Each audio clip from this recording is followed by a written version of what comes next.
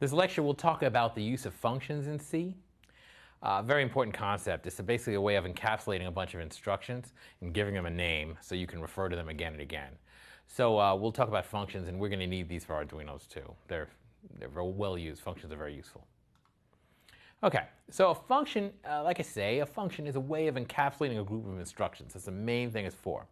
So if we look at the top, we've got two examples of code. At the top, we've got a main, and it just it executes these instructions. It has three variables, x, y, z, and it assigns y equal to 2, z equal to 3. It performs some operations, y equals y plus z, x equals y, so on, and it prints x. So fine, simple.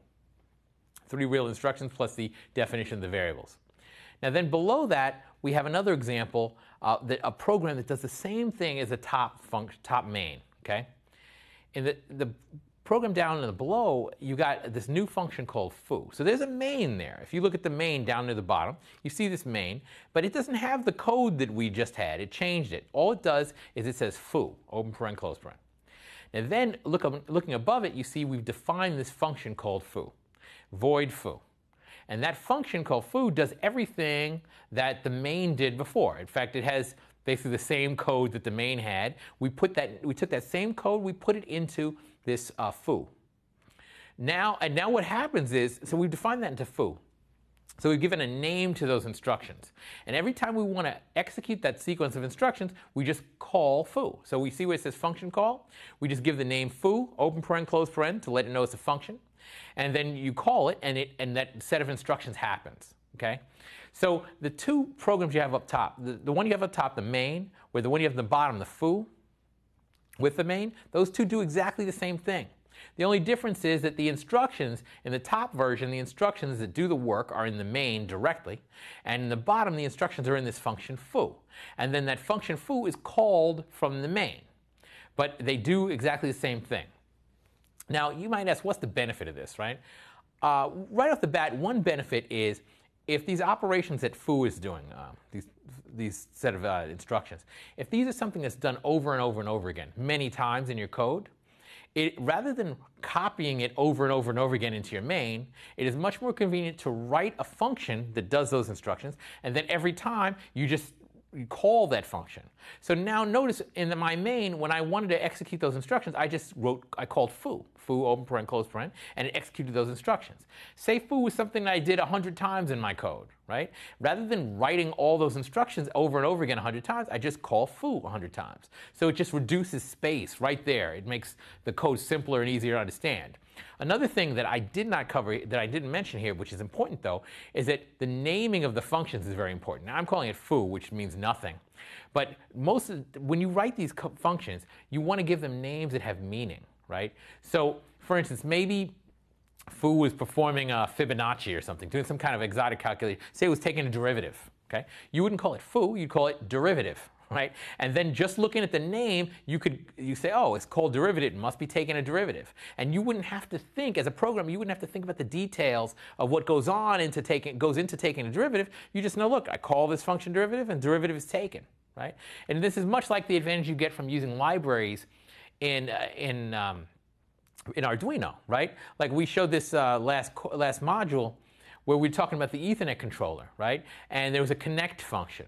And this connect function, you as a programmer, you don't have to know all the details of how connecting happens. You just call connect, and connecting happens. Same thing here, if you give a good name. So it's important that the name shouldn't be something generic like foo, but it's an actual name that has meaning, like connect. Connect is clear. Oh, I'm talking about connecting on the internet, right? It's an Ethernet controller, right? So you give it a meaningful name, and it can help make the code easier to understand. So that's basically what a function is. You're grouping a bunch of instructions and giving them a name so that you can reuse them. You can call them over and over again, and it's sort of a shorthand. The name is now a shorthand for that sequence of instructions. So that's what a function is. Now, there are more aspects to it, and we'll talk about those right now. But notice that you have to define a function before you can use it. So if you look in the bottom here, if you look at the bottom here, we've got this function foo defined, and then we call foo. Right? So you've got to define the function and then call it. Functions can take arguments. So data can be passed to a function. Now, if you look at the example on the left, that's what we had in the last slide. And in that case, you're calling foo, and foo is, when you call foo, it executes the instructions in foo, but it doesn't pass any data to foo. There's no data to pass to foo. Foo has all of its data internally. It has int x, int y, int z. Y is equal to 2, z equals to 3. So all the data it needs is inside foo. It doesn't need data. But if we look on the right, we've changed the definition of the function. So take a look at, actually, let's look at the main first. In the main, where we call foo, in parentheses, you say foo 2, 3 in parentheses. Where on the left, there was nothing in parentheses. Now we're passing it the number 2 and the number 3. Okay? Now, why are we doing that? What we're doing is, if you look at the foo's definition now, when you define foo, it says void foo, and then in parentheses it says int a, int b. So that's telling you foo is going to take 2 arguments. One is going to be called a, one's going to be called b. So when you make the call in the main, where you say foo 2, 3, a equals 2. A is assigned to 2, and b is assigned to 3. And then foo is executed. And if you look at this, even though I've changed the names to a and b, this foo does exactly what the previous foo did. The foo on the right does exactly what the foo on the left does, except the foo on the right takes variables a and b and treats them just like the foo on the left treated y and z. Okay? So by calling the foo with 2, 3, 2 and 3 get bound to a and b, and then it executes, and it does exactly the same as the foo on the left. So these 2 functions, the one on the right and the one on the left, they do exactly the same thing, except the foo on the right takes 2 arguments. Now you might say, well, what's the benefit of this? Well, one benefit right off the bat is that now this foo function is much more generic, meaning the foo on the left, that foo, it takes no arguments, so all it can do is have treat y equal to 2 and z equal to 3. But now, with our new foo, we can change y and z if we want to. We can say, oh, let's call foo 2, 3, or maybe we'll call it with 1, 2. And it does the same operation with different numbers. So there are many cases where you have a function where you want to do the same thing with different numbers. Like take, for instance, average, right? You want to average a pair of numbers. You could make a function average which averages exactly 2 numbers, or you could make a function average which takes 2 arguments and averages whichever arguments you pass. And that makes the average function a heck of a lot more useful, because now you can call it with whatever arguments you want. You can use it in a more generic way in other contexts. So functions can be passed arguments like that. So you're passing this data to the function, and the function uses that data in performing whatever its operations are. So and you have to declare. So the way you deal with arguments is in the function call, you put the arguments between the parentheses. In the function definition, you have to put list the arguments and their types after the name of the function. So up there we say foo int a, int b. Int a and int b have to be in parentheses, and int declares what type those arguments are. Int a, int b. You have to put that in parentheses after the word foo, after the name of the function, when you're doing the function definition in order to take arguments. All right. In addition to taking arguments, a function can return values. Now, if we look at the foo on the left, that function doesn't return any values, right? It just does its job, right? And it prints something, and that's the end of that. No need for returning values. Now, if we look at the foo on the right, though, this one, actually, let's look at how the structure of the main is changed first. If we look at the main, it calls foo still. But notice that now we've declared this new variable p, I called it, and I say p equals foo. Now, notice that on the left, I didn't say anything equals foo, I just called foo.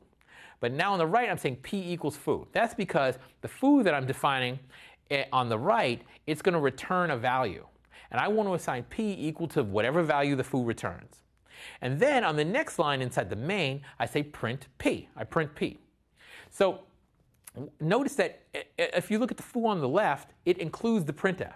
But the foo on the right does not have a printf. Okay? Instead, I've taken the printf and put it into the main. But in order for the main to do the printing, it has to know what it's going to print. So foo computes the value it's going to print, but foo doesn't do the printing. Foo returns that value. So if we look at the foo definition, it has the same top 2 lines, y equals y plus z, x equals y, but then the last line, instead of saying print, instead of actually doing the print, it returns x. Okay? So the result, the thing that should be printed, is not printed, it is returned. Then the caller, which is main, gets that back. So when that line where it says p equals foo, whatever foo returned, the x value, p gets set to that value, and then the main prints out the p. So this is another thing that's very useful about functions, have a function return a value. Because then the function can do some job that you need it to do and give you a useful result in the end. Okay? So sometimes functions do have return values. Sometimes they don't. It depends on the type of function. And we'll get more into that later when we talk about Arduino-specific problems. But so functions can take arguments, and they can also return values. Thank you.